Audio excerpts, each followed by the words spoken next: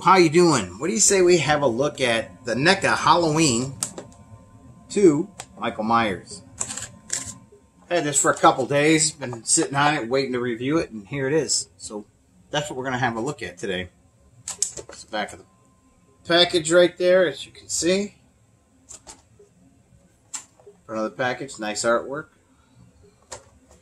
And it looks like it comes with a slashing knife, a hammer, scalpel, syringe, and an extra hand that we can swap out. And more importantly, an extra head. So what do you say we get this open and have a closer look? Sitting here looking at this card. It's one to save. I mean, it's nice artwork. You don't really get to see that artwork with the figure in its pack, but that is kind of nice. Nice heavy-duty cardstock too. Nice to keep. By the way, this was not collector-friendly packaging. Those foldable clamshells like that with the heat presses on it, it's really almost impossible to take those apart and plan on putting your figure back in there. So don't plan on that. All right, so here we have Michael Myers. Let's pop out our parts here. Wow. Really, I'm trying to see if I see the eyes in there. Let me grab some cheaters here. Oh yeah, there's some eyes in there. I don't know if you're going to be able to see that. We may have to turn the camera around. But anyway, we'll have a better look at that in a minute. Come on, Michael. He's in there pretty good, I must say. It's like he's in his own coffin.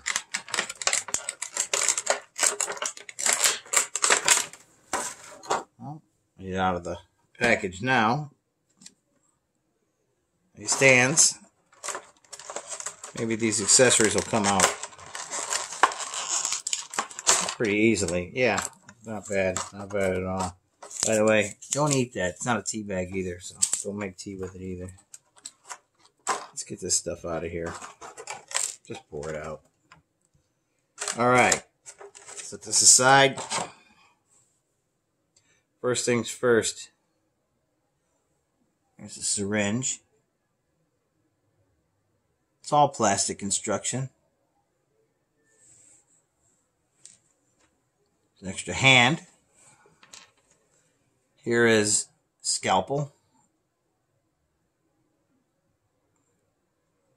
Nicely painted. Here's a nice heavy-duty rigid knife. And I mean heavy-duty, that's pretty good. And here is a nicely painted claw hammer. Judging by the hook on that, it looks like a framing hammer. Just a thought. Now let's have a look at Michael Myers here. I'm having a look too. I do like the sculpt on the head. Let's see. I want to be careful with these joints because you're going to get a lot of restriction in your movement because of these cloth coveralls. So I want to take it easy on that. What does this body look like under here? Let me have a look. Wow. Interesting. So you see the holes in the coveralls where there's paint around them. Well, they took it a little bit further than that because they actually carried that paint onto the torso. I think that's a nice touch.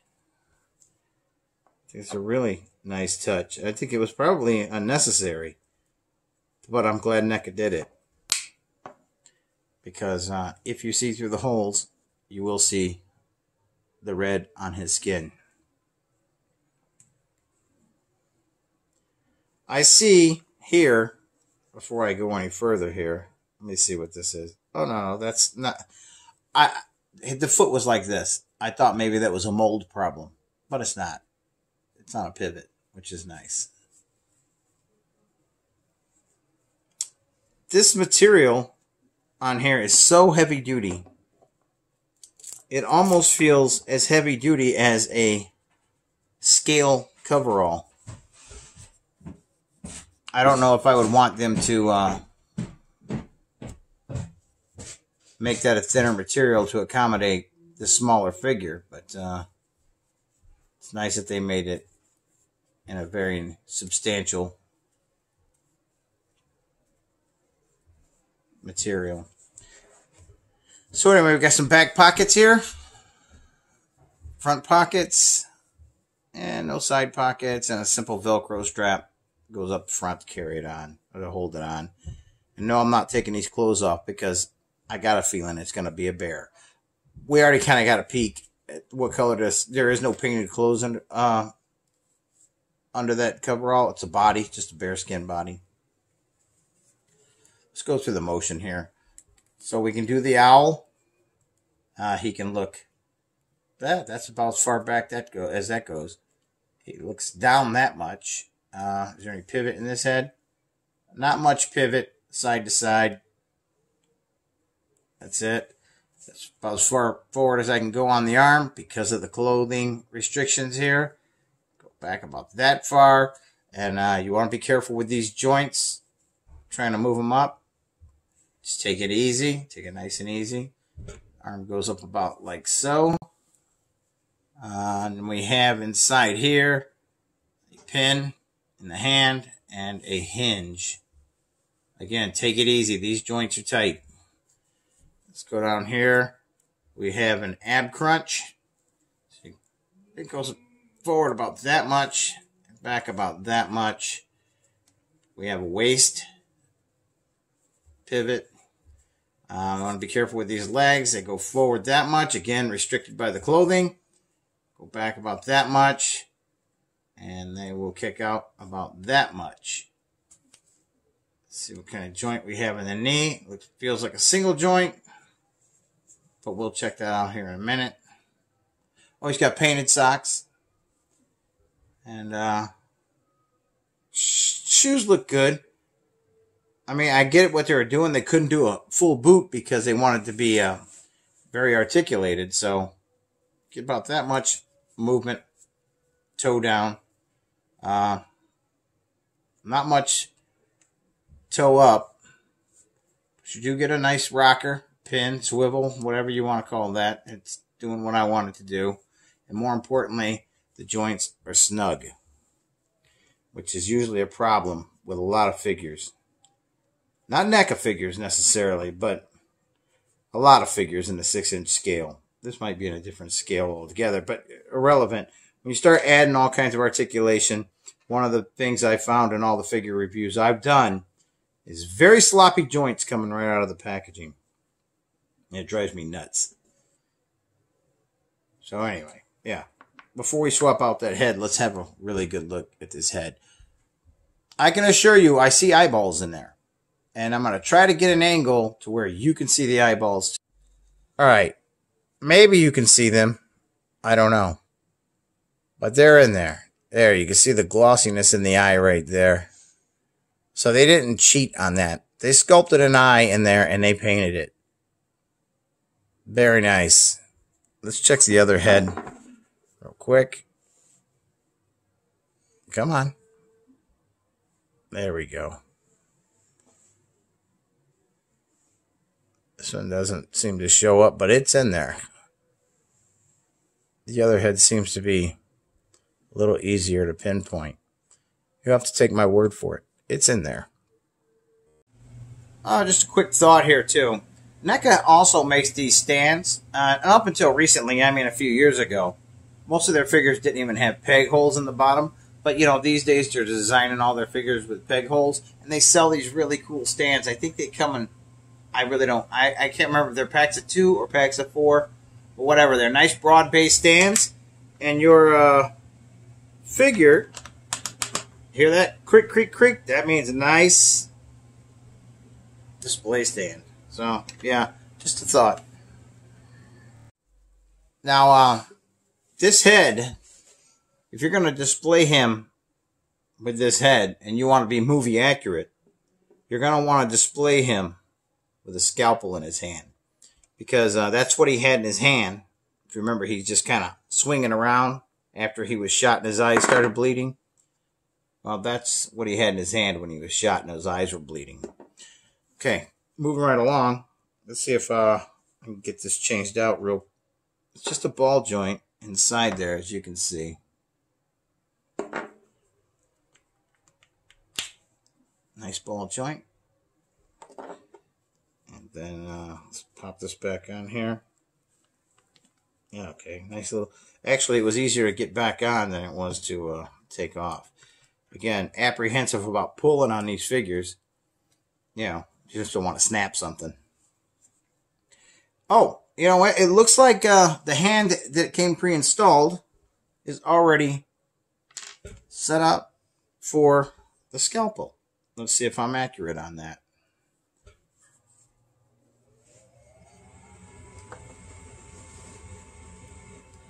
Yeah. That's right. That's right. That makes sense. If he's the Halloween 2 with a bloody eye, why not have that hand previously installed? So as you can see, he holds that very well. So I might be able to save myself a little trouble here, because that's a great look right there. Probably take this picture here and pose him just like that. So he's got the one arm down like so. Looks like he's stepping forward a little bit. And he's got this arm really close in. I'm just looking down at the cardstock there. And he's got his hand kind of turned downward. 90-degree angle there. And then kind of in. And he's looking kind of up like so. And it looks like he's really kind of pissed off right now. Very cool. And as you can see right here, it tells you, if you look at these photos, which hand that you would be using for that knife. And it clearly is the extra hand. So I'm going to do a little cheat here. Set Michael over here like so. I have the extra hand and the knife. See how easy that goes in there. So far, not so easy. You want to be careful to not, doesn't like going in that way.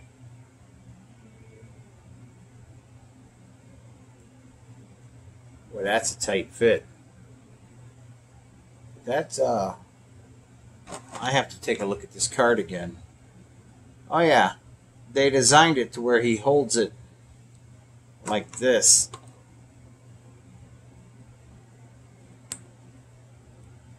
Like that. Because they're showing it at a relaxed. Probably get it in a little bit deeper, but do I really want to? Oh no, there it is. Not bad. Very tight fit. Very tight fit indeed. And again, I don't know how he's going to hold the hammer. Which hand holds that hammer? Wow, that's in there pretty good. I'm going to use a little heat to get that out because I don't want to snap anything. I got it in there, but it's not coming out so easy. Now the question is, see, that one looks like it's completely designed just for that scalpel. And this hammer is going to be kind of a bear to get in that other hand because that handle is really thick. Much thicker than the knife handle that I forced in there. So, and I don't know if I'd ever use that for displaying. But hey, nice that they gave it to me. Anyway, I must say, you could put this guy in some nice action poses.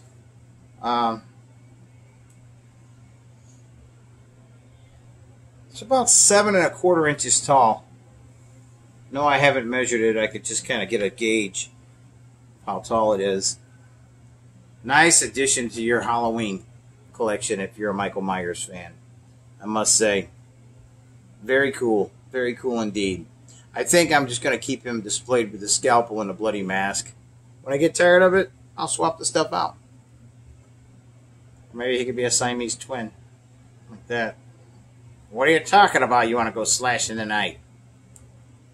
Why not? Because, you know, sometimes I just want a cheeseburger, see? Anyway.